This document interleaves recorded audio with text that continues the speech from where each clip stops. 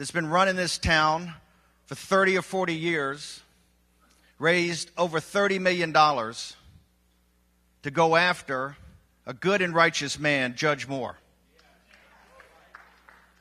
And this money was not used to debate the great issues of the day. It was not to debate illegal immigration or America's foreign policy or Obamacare. That money was used to destroy Judge Moore and his family. The politics of personal destruction, as personified by the permanent political class, is the only way they can win. Now, Judge Moore raised about $2 million, right? $2 million versus $32 million. The entire contest, and a lot of folks called up and said, hey, you know, donors want to give money to Judge Moore. I was telling folks, as a private citizen, you know, I don't think that's smart. We have to prove the theory of the case down in Alabama. This is a test of wills. And we're going to determine down there who is more powerful.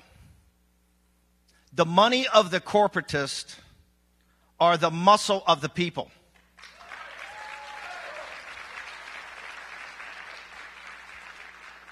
You know why all those folks are back there, the world's media, you know why they're down here taking these photos? Yeah. This is not about me. It's not about Seb Gorka. It's not about Laura Ingraham. It's not about Tony Perkins. It's not about Mark Meadows. It's not about our beloved Commander-in-Chief, Donald J. Trump. They're here because of you. They fear you.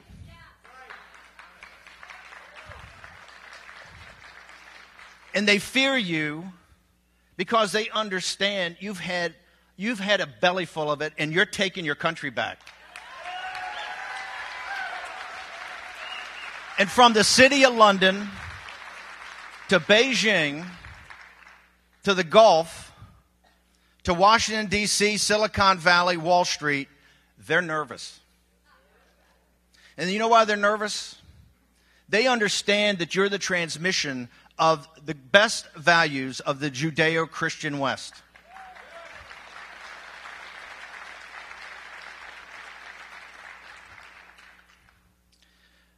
The one thing we proved in Alabama, and you guys proved more than anything else, is that money doesn't matter anymore.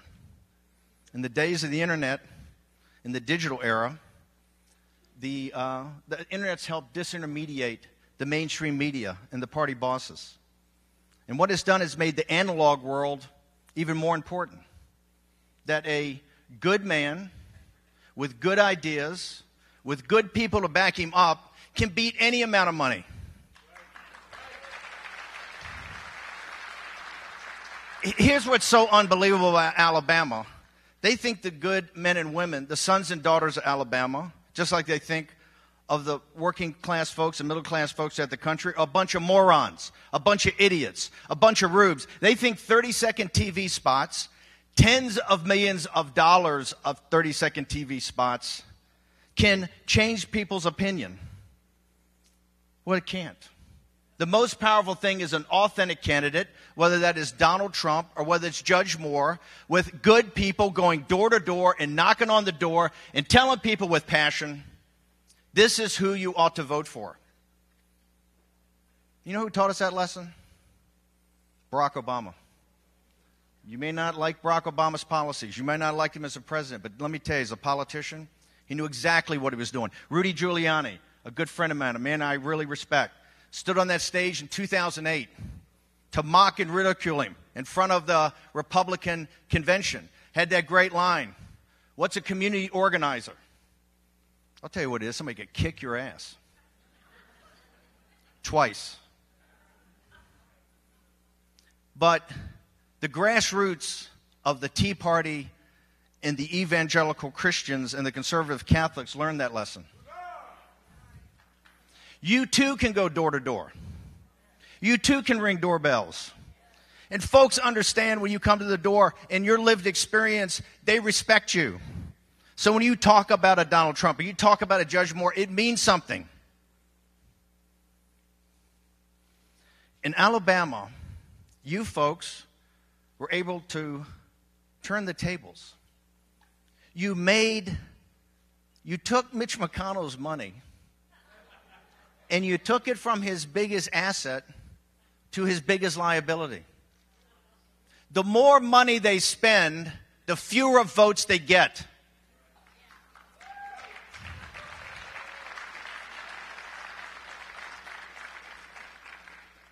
Now, Mitch, I don't know if you're watching today. I don't know if you're watching Value Voters, or you maybe have your staff.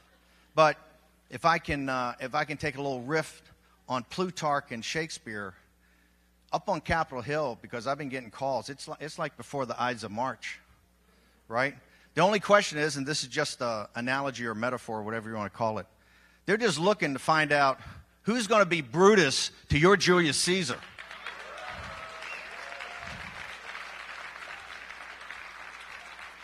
Yeah, Mitch, the donors are not happy. They've all left you. We've cut your oxygen off, Mitch. Okay? The money's not courageous, but money is smart. Okay? And right now, money's sitting there saying, hey, I see these folks. They're worked up. They're mad, and they're mad for a reason. Here's one of the reasons they're mad. And by the way, Southern Poverty Law Center, can you do me a favor? You talk about hate and everything like that. Why don't you go talk to your corporatist clients that give you all the money to run these folks down and ask them about the economic hate crimes they've been pulling on the working men and women of the United States of America? Why don't you answer for them? Why don't you answer for all the foundations of all these guys that put that money in, and let's look at their economic crimes. They've gutted this country. And you've taken their money and you call these good people hate crime perpetuators because they try to put forward the best values of a civilization that's been around for thousands of years. That's a hate crime.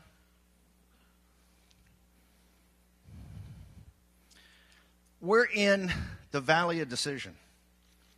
This is the fourth great turning in American history. We've had the Revolution. We've had the Civil War. We've had the Great Depression and World War II. This is the fourth. And we're going to be one thing. It's going to take 5, 10, 15, 20, 25 years to go through this. And we're going to be one thing or the other on the other side of it. We're either going to be the country that was bequeathed to previous generations and to you, or we're going to be something else. And in that Valley of Decision, it's not about Mark Meadows and Donald Trump, Ted Cruz, and Mike Lee, and all the great leaders of the conservative movement, Vice President Pence, Laura Ingraham, Steve Bannon, Seb Gorka. The burden's on you. The burden's on your shoulders. On the morning of November 8th, right, I knew, as I told the president, the entire time, so I stepped in there in August when he was, 16 points down, double digits in every battleground state, 70 on the generic ballot, got to be at 90, no money, not a lot of organization. I said, we can pull this thing together. You're going to win 100% metaphysical certitude you're going to win. On Billy Bush Saturday, everybody's running for the exits. Everybody's jumping ship. Nobody's making justifications for what the president said, including the president of the United States, or at that time, candidate Trump himself. But I told him, 100% metaphysical certitude, you're going to win. Because folks are looking for change in this country. They're looking to take their country back, and you're the vehicle and instrument that's going to do it. And they don't care about locker room talk. Because we're going to bring to that debate the women that William Jefferson Clinton attacked and his wife covered for him. And we're going to let the American people decide between your words and his actions. That's why I'm a street fighter. I'm all about winning. You know why? Because we have to win. This next 15, 20 years, and I would love to tell you, we could wave a magic wand. I'd love to tell you that President Trump, as good as man as he is, that he could snap his fingers and it would all be better. But it's not. Every day is going to be a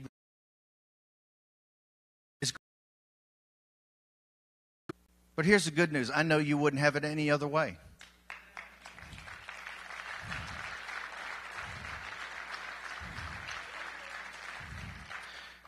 Let's go back to Alabama for a second. You know, since the Associated Press called Judge Moore at, I think, 9 o'clock at night in Montgomery Town, rough around there, he had won by, what, 10 points, roughly 10 points over Big Luther. Earlier in the day, there had been a bigger victory. Bob Corker. Bob Corker. You know, a real piece of work. He had called the president. This is a guy that had, what, $6 million of cash in the bank or thereabouts. Had chairman of the Senate Foreign Relations Committee, most prestigious on Capitol Hill, and the one you can raise most money on besides the banking committee. In a state that, what, President Trump won by 22 points, some outrageous number. He didn't have an opponent. There's no opponent. And according to him, now President Trump disagrees with this, according to him, President Trump said he'd endorse him. Money, prestige, no opponent, an endorsement of the President of the United States. And he quit.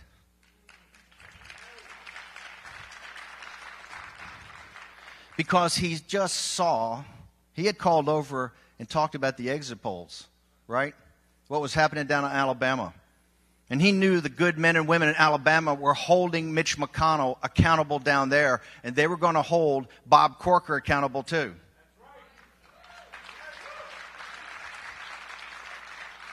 Now they've said in this civil war inside the Republican Party that you know, why are you going after folks?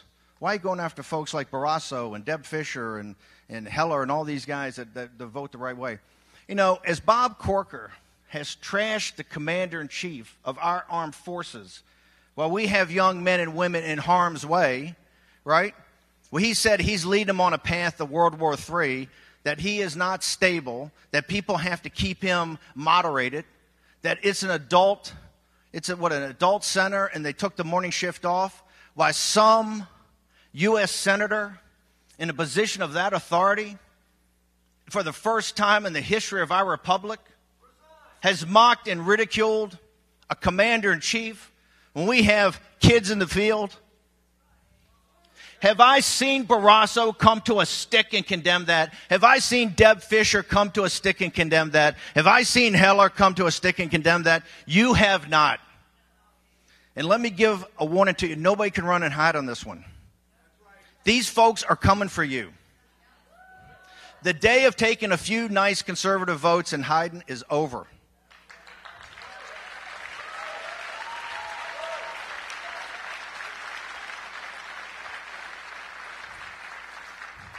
These folks are not rubes. These folks are not morons. These folks are not idiots. Okay? You know, I'm a graduate. I'm actually an honors graduate of the Harvard Business School, and I worked at Goldman Sachs. And if you ask me if I would rather be governed by the first 100 people that walked into this conference today or the top 100 partners at Goldman Sachs, I would take the first 100 people every day of the week.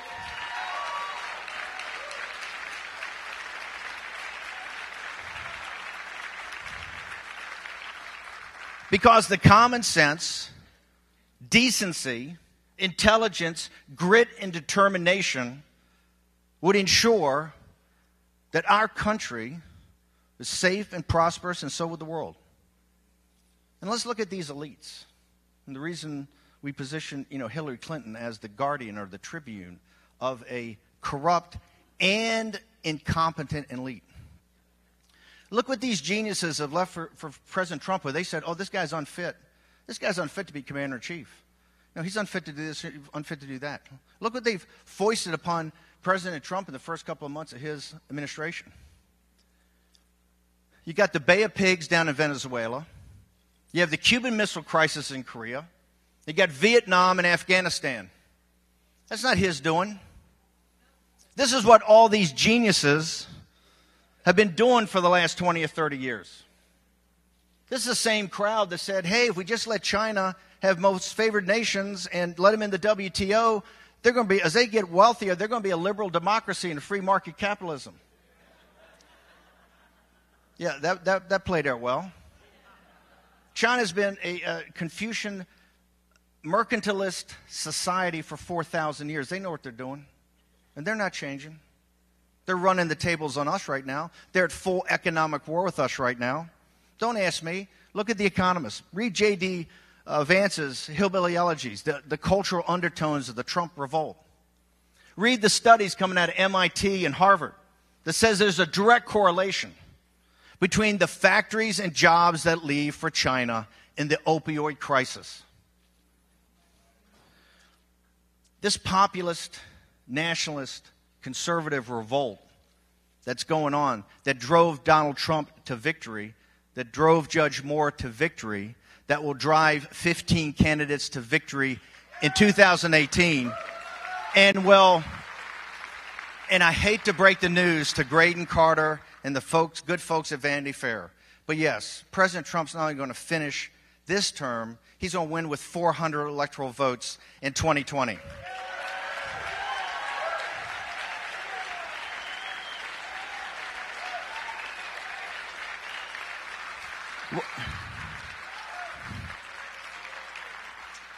Now, why is this a populist revolt? It's real simple. You guys have more common sense, more understanding of what we need to do, and more decency than the elites. And the first order of business is to undo all the damage of globalism, right? That allowed Silicon Valley and Wall Street and Hollywood and the imperial capital right here in Washington, D.C., and London, and Beijing, and Davos, right? The party of Davos, to undo globalism. The reason we need populism and we need to get it formed up is that there's bigger and more crucial decisions coming down the road in the next 10 or 20 years. The convergence of biotechnology, artificial intelligence, the computer chip. There are going to be decisions in front of mankind in the next 20 years that man's never had to face before. And if you think that the elites that got the world into the situation it is today are going to make the right judgments 20 years from now, you're sadly mistaken. It's folks like you that have to tell folks this is not a science experiment. This is not an engineering exercise. You're free men and women in the greatest republic in the history of Earth.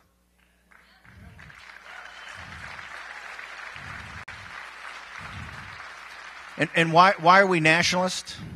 It's not ethno-nationalism. These guys can run that drill all they want. It's economic nationalism. It doesn't matter what your race is, your ethnicity, your gender, your religion, your sexual preference. It doesn't matter. It does not matter. As long as you're a citizen of this republic, that's what matters. Economic nationalism is what binds us together. Economic nationalism and understanding we're going to bring those jobs back. It's not the second law of thermodynamics why they left. There's no inexorable law that took those jobs to Asia and those factories to Asia and left us with gutted communities of opioid addicts. That was human agency. That was decisions of men and women that did that. And it's decisions of men and women that are going to bring those factories back and bring those jobs back.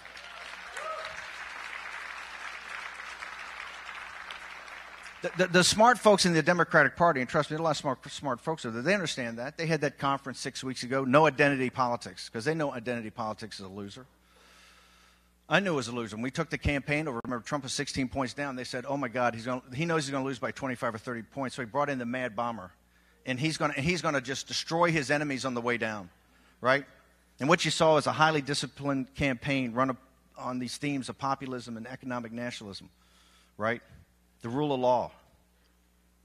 And Hillary came out. She was on the beach raising money because, they were running a four corners offense. She came out.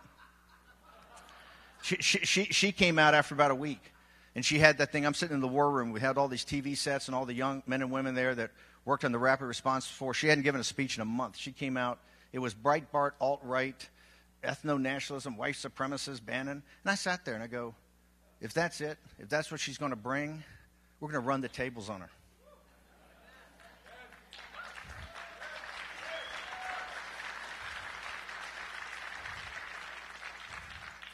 One thing about economic nationalism, it does, and by the way, I understand all of us don't agree on everything. I understand that there's plenty of folks over at Cato and AEI and Heritage that we have to convert, and they don't totally agree with, that free trade is a radical idea, right? That no vibrant nations ever really agreed with that. The Chinese certainly don't.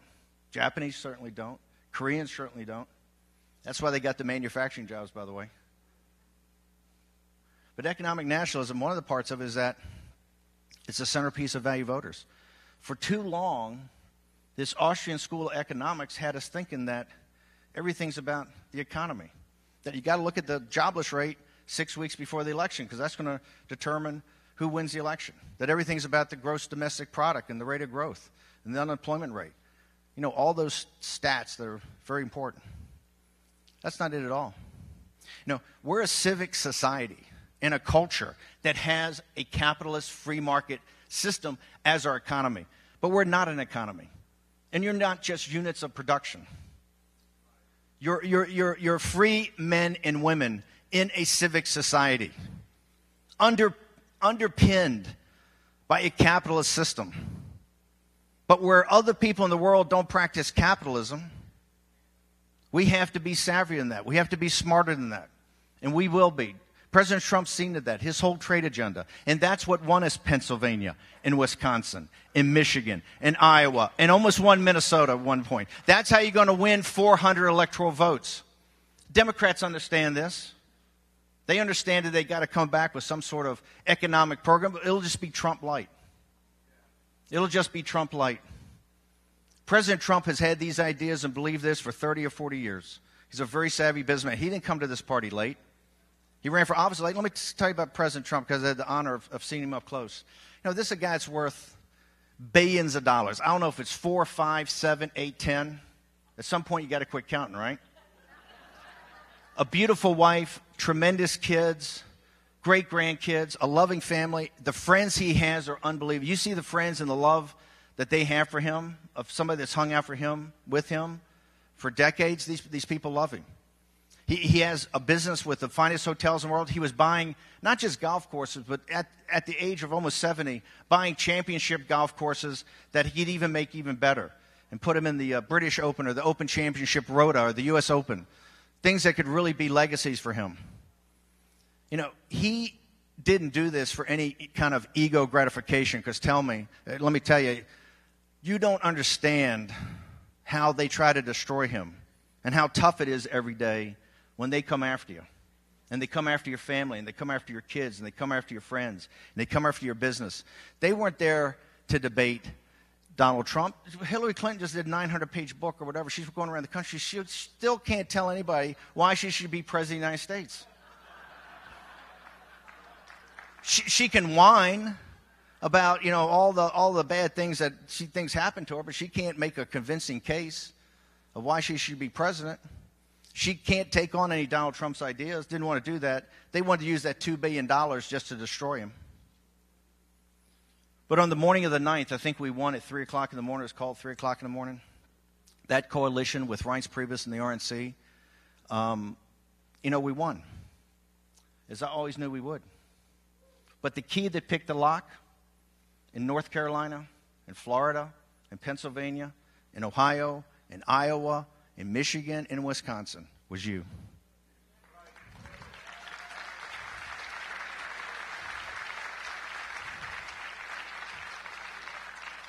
Ask Tony Perkins. He's got the numbers. He'll walk you through. The turnout of evangelical Christians and conservative Catholics in those key districts, that is the difference in victory.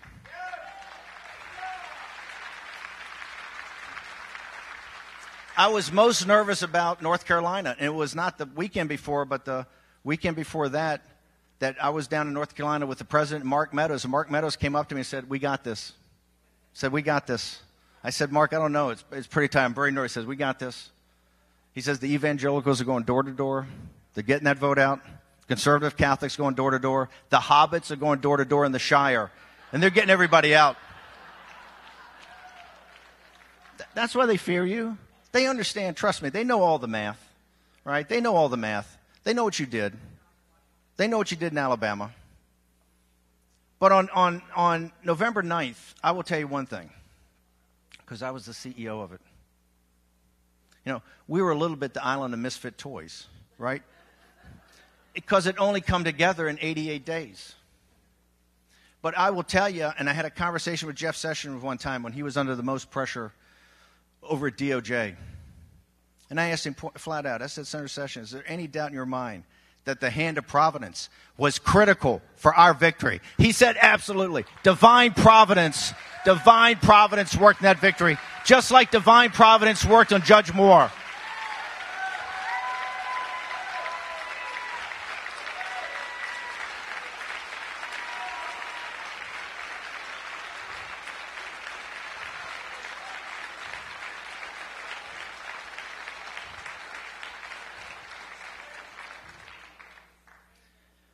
Now, the hand of providence doesn't work as some sort of magic or voodoo. It's through human agency. And that's you. And we're going to have a lot of these conversations. We're going to have a lot of fights ahead. Right? And the first one is, before we can get to the progressive Democrats and the Southern Poverty Law Center and all these folks we got to take on, and we're going to take them on, and we're going to stand them down. Okay? There's no doubt about that. There's no doubt about that. But there's a time and season for everything. And right now, it's a season of war against a GOP establishment.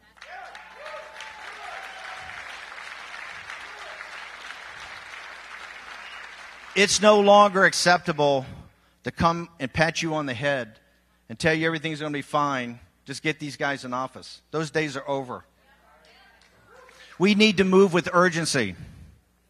The President of the United States deserves respect and deserves their support.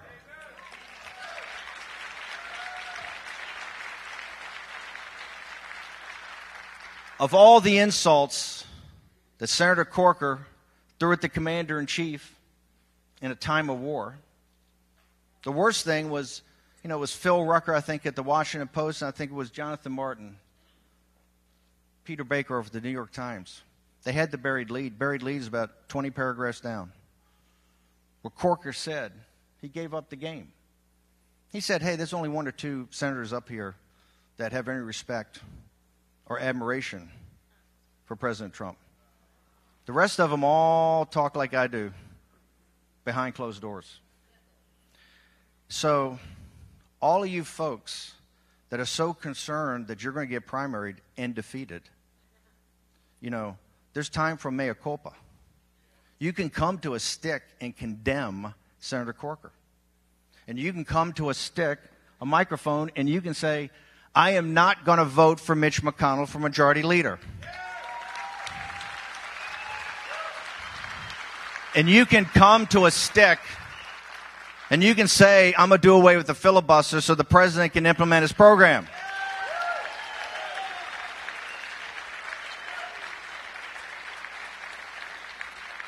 Now, Senator Barrasso and Senator Fisher and Senator Heller and the other one of you folks, Senator Hatch, if you do that, these are good folks. They may reconsider. But until that time, they're coming for you.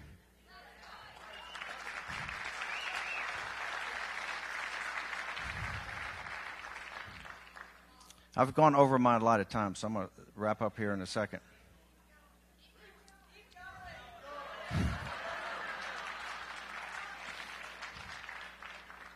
You sound like my colleagues in the White House. Not.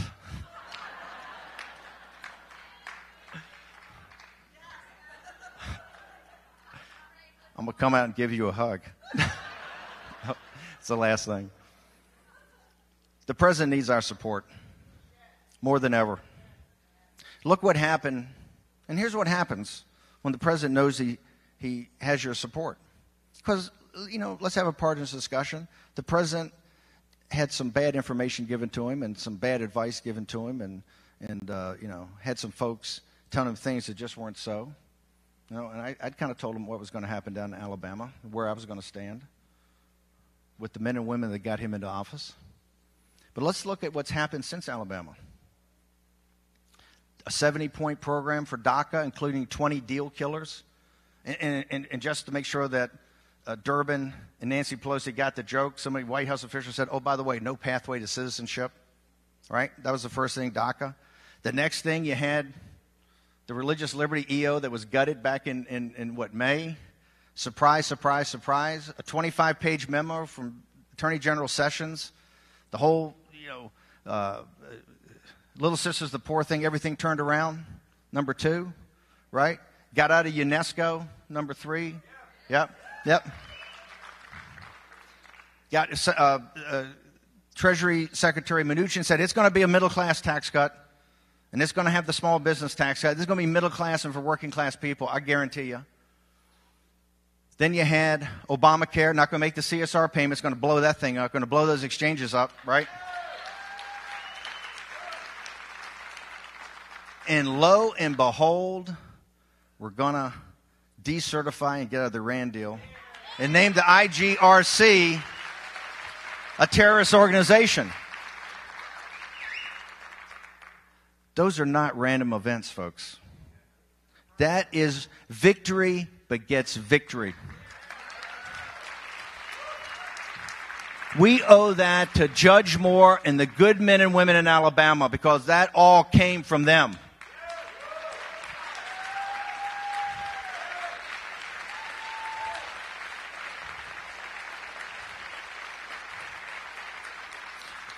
Every day is like Christmas Day now.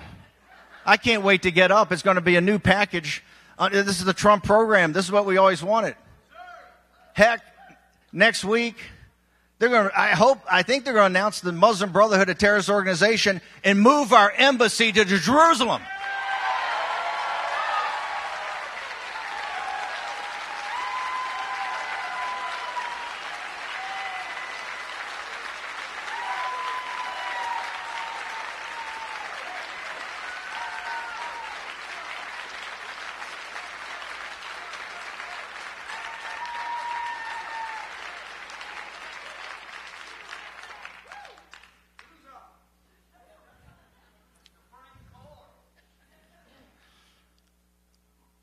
Oh, that's right.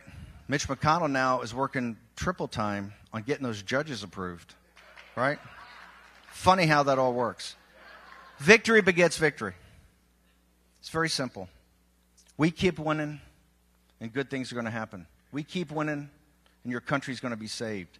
We keep winning, and you folks, you are going to be the folks who saved the Judeo-Christian West.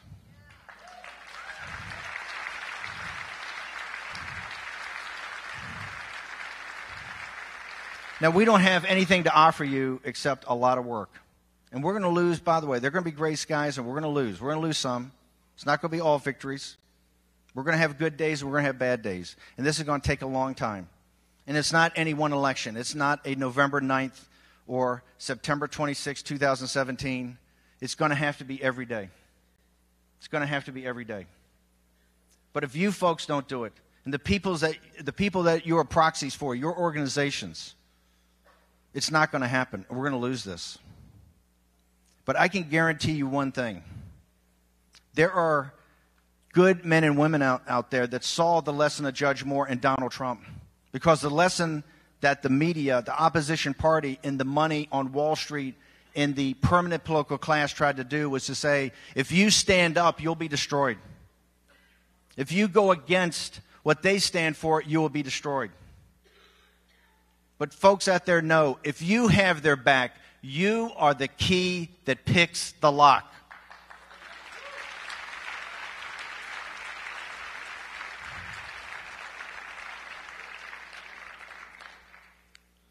There's a Chinese philosopher, Lao Tzu, that said, I think 2,500 years ago or 2,000 years ago, that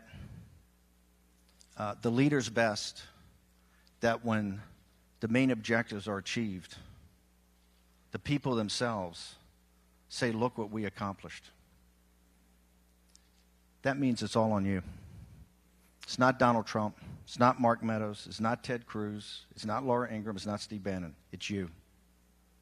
So tonight, when you pray for your country and the servicemen and President Trump and his family, say a prayer for yourselves. Because 100 years from now, they're going to look back and they're going to hold you accountable for what you did in the next 5, 10, 15, 20 years. And if we stick together and show the same tenacity, the same grit, the same courage as you showed in Alabama, we're going to win and they're going to lose. Thank you.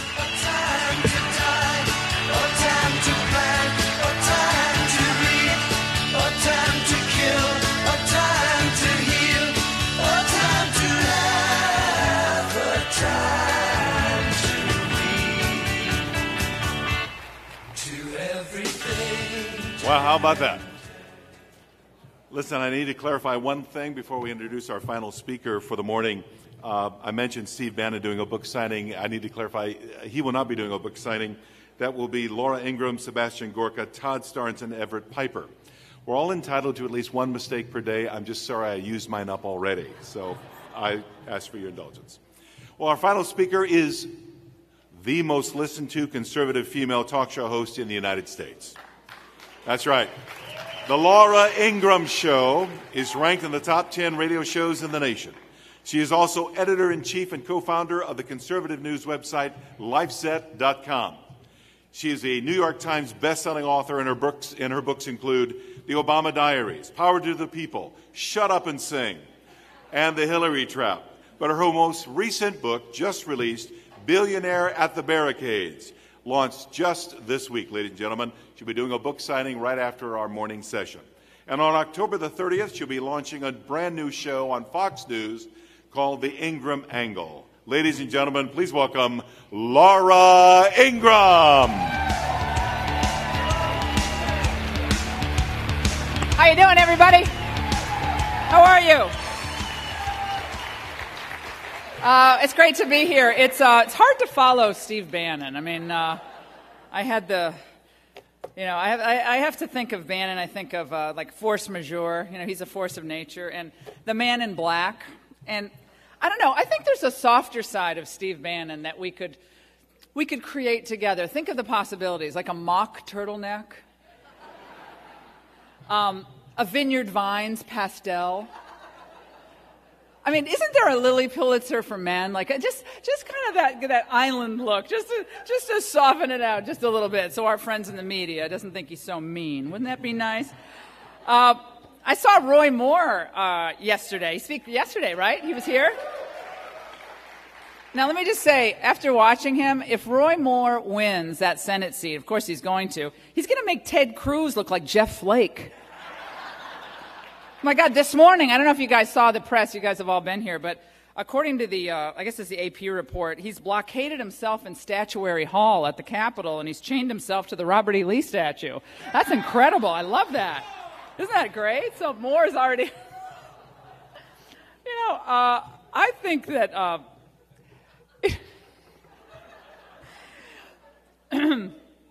I just have one more thing to say about this is a little lighten it up here, because things can be depressing if you follow politics. And I am of the view, and I'm going to try to do this on Fox every night. I'm of the view that we all need to have fun while we're in this battle for America. Don't you think? It's fun. It's fun to win. It's fun to win, and it's a great joy to be able to spend a little time with you today. And I was thinking about, the poor Democrats. Everyone's talking about Donald Trump and the divided party. Bannon got into that. I'll get into that a little bit more. But the poor Democrats, I mean, they're having a dickens of a time doing fundraising. Have you seen this? They're now trying to incentivize